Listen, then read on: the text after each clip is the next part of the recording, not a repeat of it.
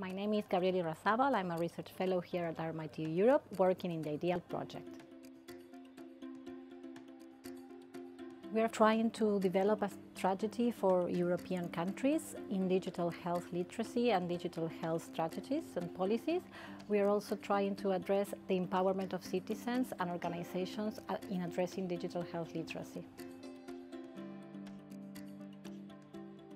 Particularly, our research and our contribution to this project in RMIT and RMIT Digital Health Hub is in building a Global Atlas of Literacies in Health, where we are going to help practitioners, teachers and policymakers in addressing the best strategies and scales when to monitor digital health literacy and health literacy.